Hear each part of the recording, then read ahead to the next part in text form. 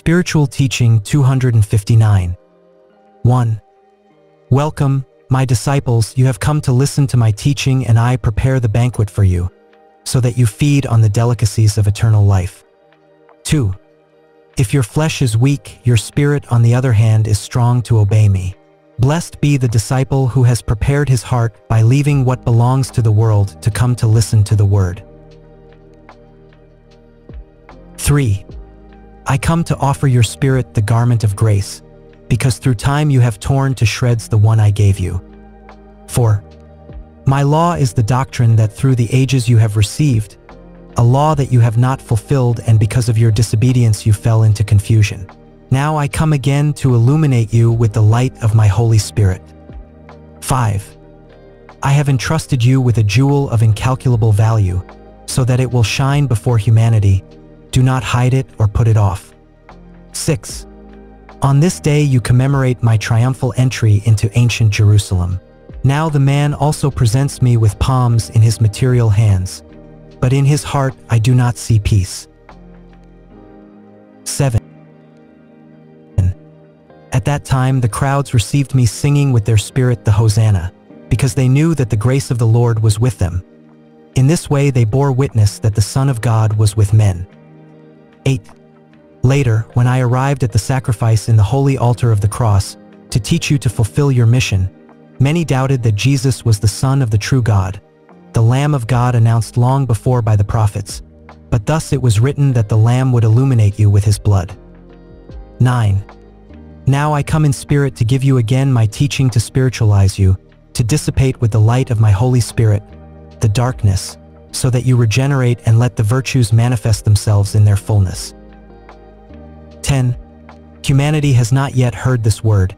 They do not know each other, and I have named you the mighty Israel, because you will rise up full of my strength to bear witness to my spiritual presence among humanity, so that you carry my truth and remove the chalice of bitterness that is pressing the world at this time. 11. Among you is the hungry wolf. You have to watch and pray, you have to practice my doctrine. The one who knows how to comply with my commands, you will feel my peace. 12. In this time I have spoken to you clearly so that you understand me. I have shown you that this path is clean, and if the pain surprises you, it is not the Father who has given it to you, it is you who in your disobedience you have worked. 13. See that I am infinite, sublime and holy love, that I love everyone. But I say to you, love as the Father loves you, because I will continue to love you at all times. 14. I have come to purify you, like gold in the crucible, so that you may be the example to humanity. It is necessary that you understand my teachings, so that you may be among your brothers, a torch of light that illuminates all spirits. 15. It is to your spirit that I come to give eternal life, because it has sprouted from me. To it I come to prepare you to obey and know how to communicate with me from spirit to spirit. 16. Show me your palms spiritually, because material palms do not reach me. You are living the time when humanity drains a cup of pain. Watch and pray that this pain does not surprise you. 17. In these days humanity commemorates my passion, but truly I tell you that now you are in the time in which I have come to resurrect you. 18. Great is the pain in my spirit to contemplate that humanity in its fanaticism, confusion and sin still continues crucifying me.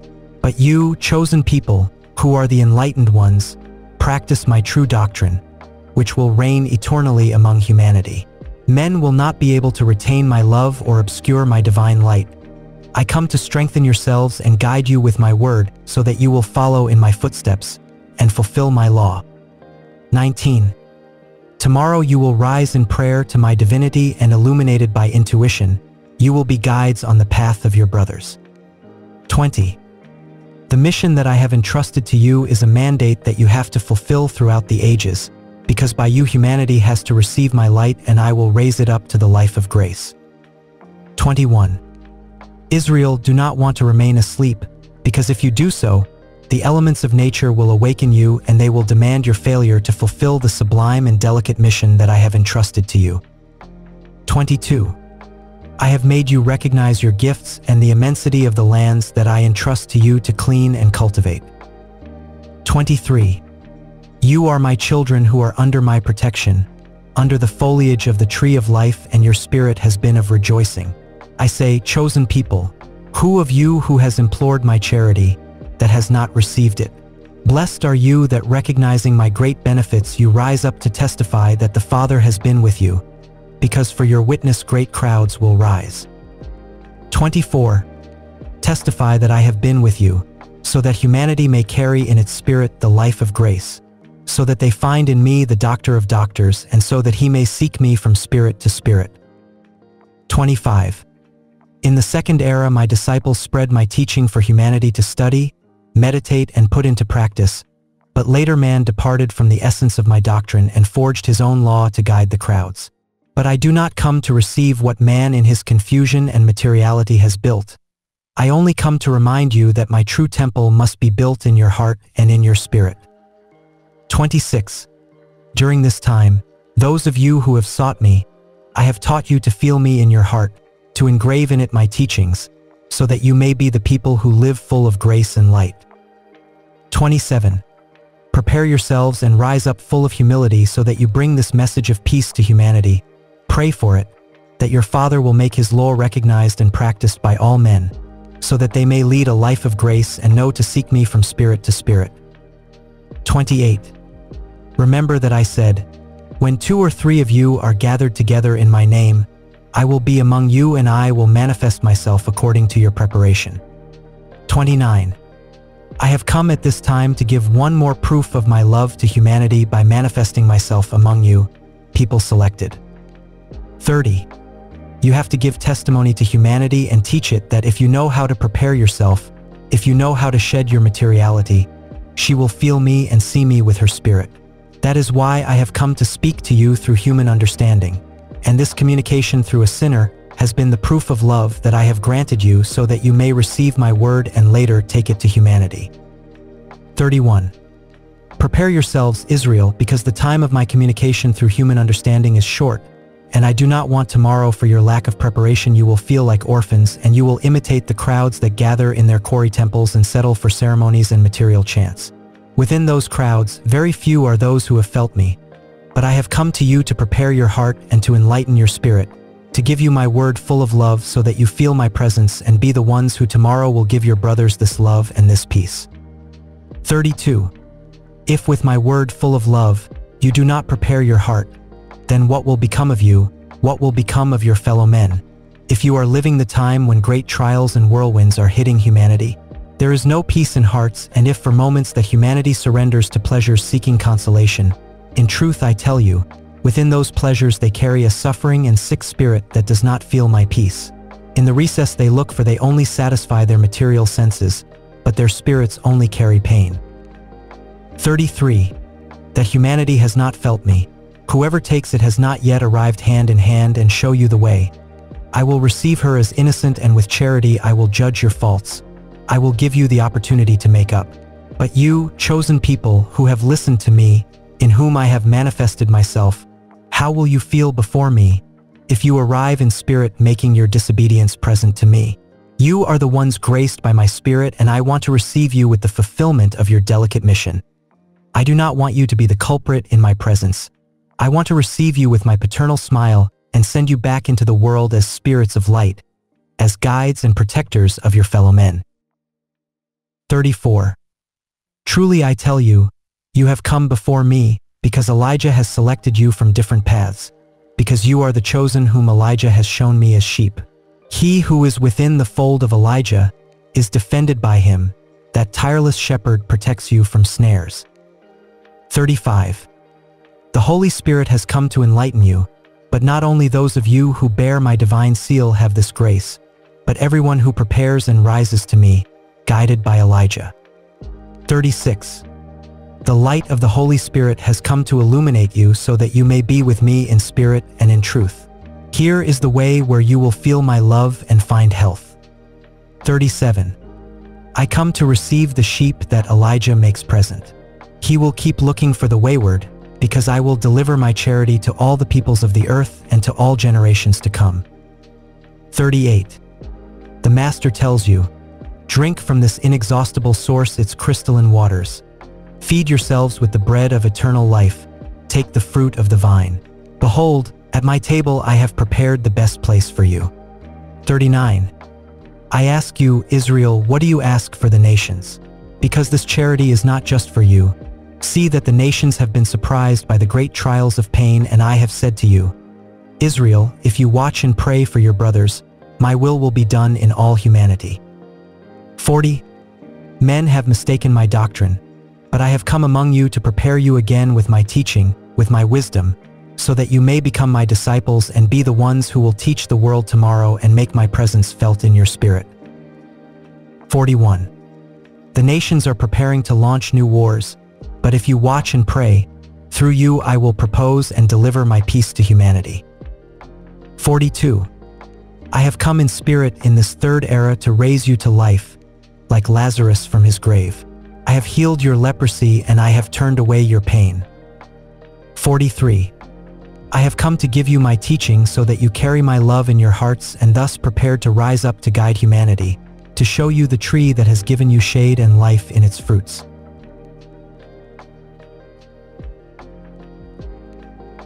44.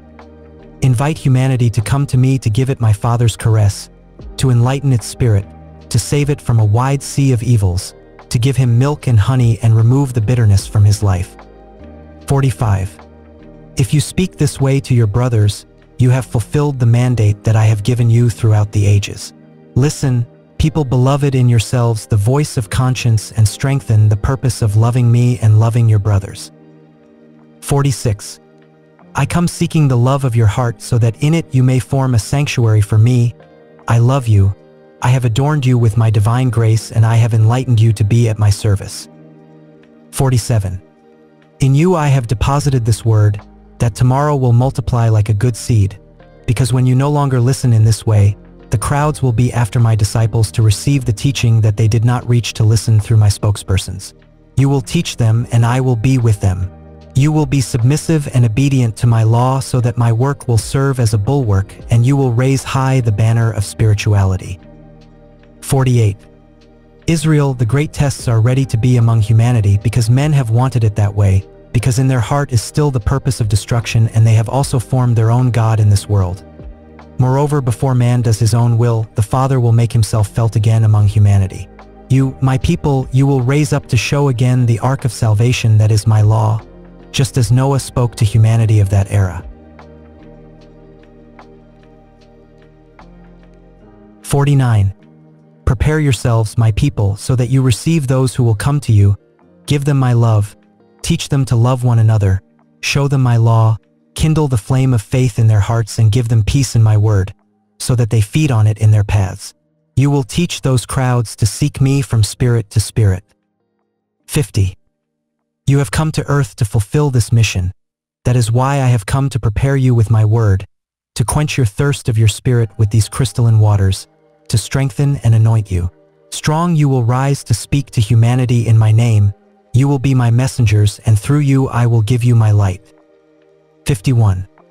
Rise up in prayer, that I will be with you and in union with my spiritual world. Little by little you will awaken to humanity. Watch and pray for those who have not felt me, and in their pain cry out and say to me, Father, Father, why do you not hear us?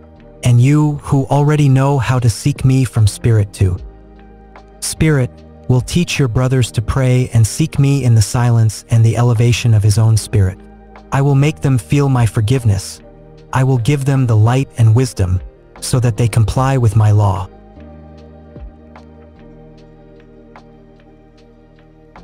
52. For those who have recognized me and are with me, I deliver those who perish in the wide sea of wickedness. I forgive and bless you. But you, who have received from your God, testify before humanity all that I have taught and revealed, so that she also loves me and stands up in pursuit of her spiritual mission. 53.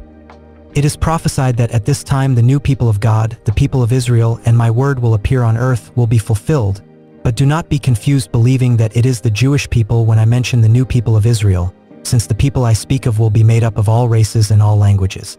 Their union will not be material but spiritual, as well as its mission will be spiritual. 54.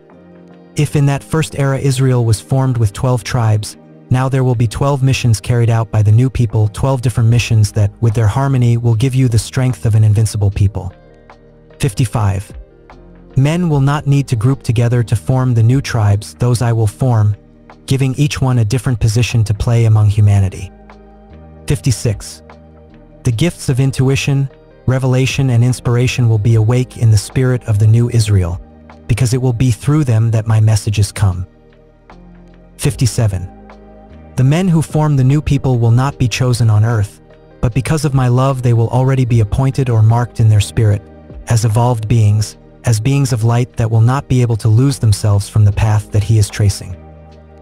58. Just as in the first era Israel prepared and ordered to cross the desert in pursuit of the promised land, and each tribe was entrusted with a different mission, so at this time each other will strengthen spiritually and each one will fulfill with the mission entrusted to it. 59. You who are listening to me are only a part of that people that will be scattered throughout the earth and that will be as numerous as the stars in the sky. 60. That mark that some of you have received is only a symbol of the sign that brings everything into your spirit, the one who in this third era comes to fulfill a mission within the new people of Israel. 61. I have told you many times that everything your spirit possesses, it already brought with it before arriving on earth, so that act that you call the brand has been nothing more than a symbol. But be filled with joy because your mission it is already defined, because you already know what your destiny and your role will be within the new people. 62. You will be the herald that announces my orders to the peoples, and you will be the ones who will reveal to humanity the divine message that I have made you bearers, because in that message all those sent and those appointed will be united, spiritually. You will announce to humanity this time in which all gifts and faculties have been unleashed of the Spirit, and you will teach how to discover, develop, and use them. 63. Inspiration, intuition, gift of words, healing, prophecy, revelation, spiritual communication. Here are the gifts that, poured out on my people, they will make of all men a new humanity. But pray, have faith, strength, so that you pour out peace, justice, and charity among your brothers. 64. My envoys will be fulfilling missions everywhere within every institution. Your heart will ignore that he is fulfilling a spiritual task, but his spirit will be absolutely aware of what he does. He will be the one to do the sensing to the heart, the destiny that has come to fulfill on earth, and it will reveal to the mind what it has to accomplish. 65. How great is the responsibility of you who have received this message, because you have to prepare to give testimony of what you heard and to give example and teaching of spirituality. 66. Not a single confusion should exist among you when the moment comes to open your lips to announce to humanity the good news, and both in your works, as in your words and writings, there will be truth and elevation. 67. Now I ask you, do you want to be the ones who give the warning voice to humanity, awakening it with the touch of a bell whose sound is that of truth calling hearts? Or do you want me to wait for it to disappear the last of your traces on earth, so that the new generations will give that witness to the peoples of the world? 68. I have not been wrong to send each one of you, even though you sometimes doubt your strength, to meet such a high destiny. 69. You doubt to be chosen or sent because you know your weaknesses, but I must tell you that those weaknesses they are not in the spirit that I sent, but in the flesh that serves as proof on earth. 70. The moment in which the spirit overcomes matter, it will come, and the light it will be done in all understanding. Then you will be one within you because there will be only one will, that of obeying the mandate written by the Father in your spirit, in order to be worthy children of the new people of Israel. 71. The divine light of the Master spreads throughout the world. I call upon my peasants so that they may graze at my table. Show your obedience and humility. Come feed yourselves so that you carry love, understanding, and charity. 72. I, the Master of Teachers, set the perfect example to my peasants. I have been preparing my disciples in this third era, so that you are the hearts that fulfill the law and give the charity of which you are possessors. 73. I come to you, beloved disciples, to encourage you with my love, so that you can feel and know me, so that you know whose word you are listening to and you can understand it by penetrating into study and analysis. 74. Behold, beloved peasants, that darkness spreads over humanity, hatred, greed, and vanity, and you have great power. You are the ones who must speak about my work, so that the sick, the leper, the unbeliever can know what the divine word delivering is at this time. 75. You are the light of the world and shining among humanity. You are not yet known or recognized by men. 76. The incredulous humanity opens its lip to ignore my power, because it expects to contemplate the trials and wonders that I gave him in the second era. He feeds on idolatry because he has not known how to raise his spirit. He has not known how to pray, nor has he known to ask. 77. When I have taught you to ask, I have set you on the path of truth, elevation, and preparation. I have told you, you will teach humanity to watch and pray. 78. Penetrate meditation, study, and thus you will understand that the Master manifests himself in your humility to give you light, forgiveness, and blessing, who has never abandoned you. I am with you to make your cross light, to give you comfort. 79.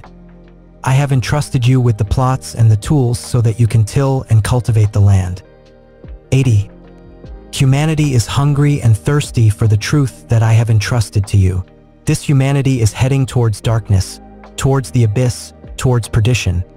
But there are hearts that love me, different languages, races, and colors. I have only been making the call to the spirits without contemplating differences. 81. It is you, Israel, who must show them the way, who must give them my teaching. 82.